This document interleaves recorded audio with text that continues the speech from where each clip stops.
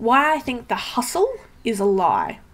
So I've been there. I adapted or adopted, if you will, that mentality of you have to hustle to be successful in business. It meant working constantly, sacrificing things that I didn't want to sacrifice because that is what I needed to do. That is what it meant to hustle. I needed to show up all the time in every single way possible. Constant movement, constant work, even though my body was saying stop. Even though my mind was saying enough, I need a break, I would still push past that. There's that word, push past that in order to hustle. And here's what happened, and I know you've seen it. I see it in my network all the time. Those who adopt the hustle mentality burn out. And sometimes it takes more than one burnout for them to get it. And I've seen this. I've seen people who've burnt out every couple of months, repeatedly. They go back to that old way because that's how they make money. Work, push. From an energetic perspective, pushing creates resistance.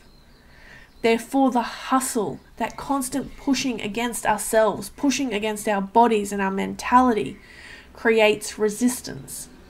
Therefore, it makes us sick. It burns us out. I am so anti-hustle. I have been there. I have done that. I was setting up my business, working 2 jobs, and the constant hustle of that, of something needs to be done right now, never letting my mind stop. And of course, I burnt out repeatedly until I got it. It is not about the hustle. It is about the flow. It is not about consistently showing up time and time again. Push. It's about working with your flow. It's about working smarter, not harder. How do you do this when it comes to social media? Social media, I find, is the biggest thing that suck people into this hustle mentality. Must show up online, must do it 1,000 times a day in every single platform, across every single group, and all that does is burn you out. It's that hustle again.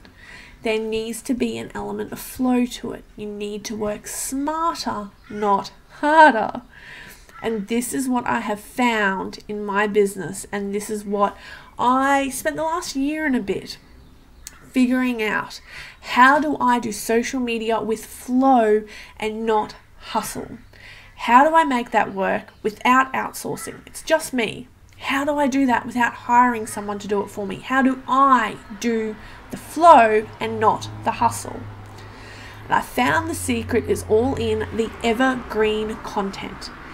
It's how you connect with your clients so they come to you, and how to make that video or that post, that image relevant 2 months, 3 months, 2 years down the track. How to keep that content permanently relevant.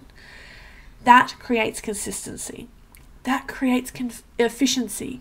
That makes things easy for you.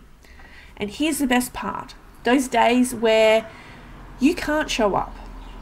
Maybe your mind is saying enough, no business today. Maybe your body is saying it's time to rest.